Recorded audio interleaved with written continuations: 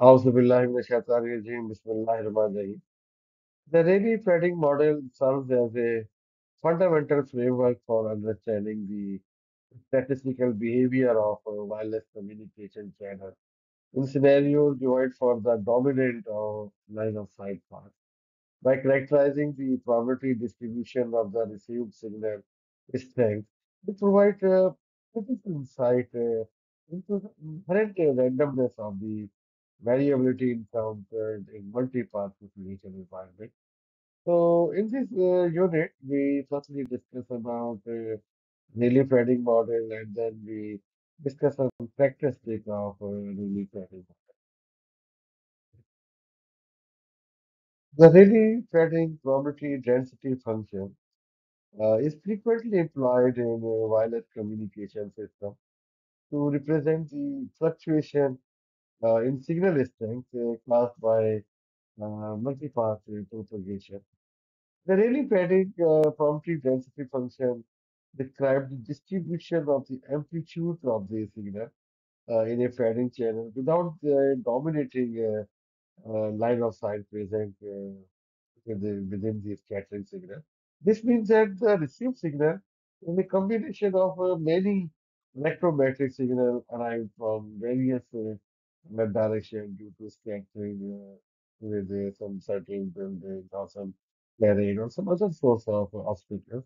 And the probability density function of Rayleigh pairing can be expressed mathematically as follows: that function of x sigma, where x is represent the amplitude of the received signal, and sigma represents the variance of the received signal envelope, and it is equal to the x over sigma square e power minus x square divided by 2 sigma square, where x represents the amplitude of the signal should be greater than or equal to 0.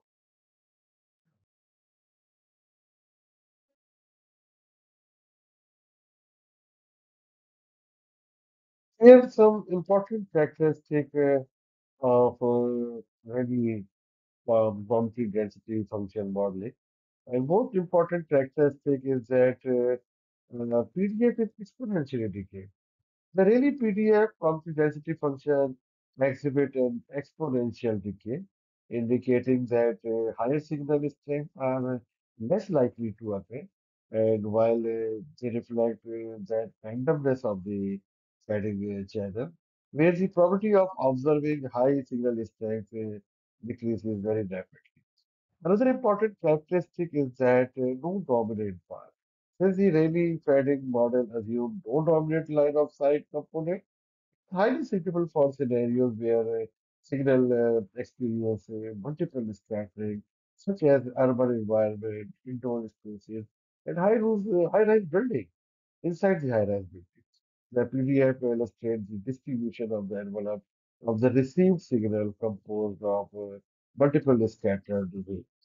The third important characteristic of PDF is randomness of fading. The Rayleigh PDF captures the randomness of fading in wireless channel.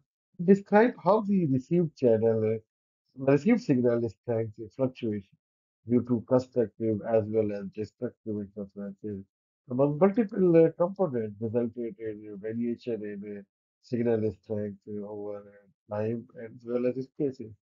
Another important characteristic is effects of communication system.